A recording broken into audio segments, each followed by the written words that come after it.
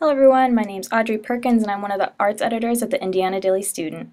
Today I'm going to show you guys how to make a European style hot chocolate. All of the ingredients can be found online, but here's just a clip to show you guys what you guys will have to work with.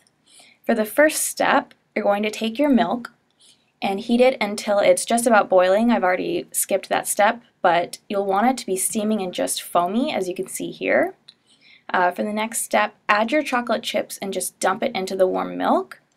For the easiest way to go about this, it's best just to let the chocolate sit. The milk will naturally melt. However, I was impatient, so I just went ahead and started stirring. You can go this route as well.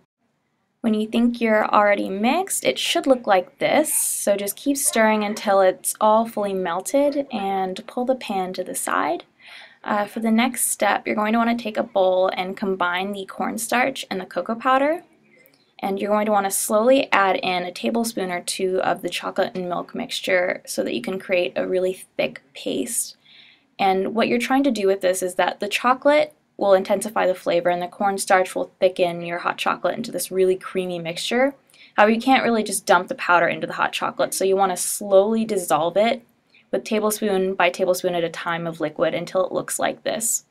When you think you've achieved a good consistency, set that mix aside and bring back your pan of chocolate and milk and add that cornstarch mix back into the pan. And what you're going to want to do is that since it's already liquefied, it should be really easy to combine the cornstarch into the milk and would not create any lumps in the cooking process.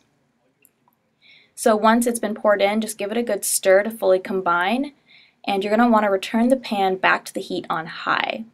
Especially since this is on high, this is a good fast way of creating this recipe, but it has some danger, so don't let the mixture sit too long on its own. And just keep stirring until it thickens and looks like that. It should lightly coat the back of a spoon. When you think you've reached the right consistency you want, go ahead and pull the pan off the heat, and you're going to want to serve it up. I don't recommend using large cups for this, just because this is quite a rich recipe, as you can see. I used small teacups, and each cup held around 1/4 to 1/3 of a cup of liquid. As for the toppings, I chose to use a cinnamon whipped cream and honey. However, you guys can choose whatever you want.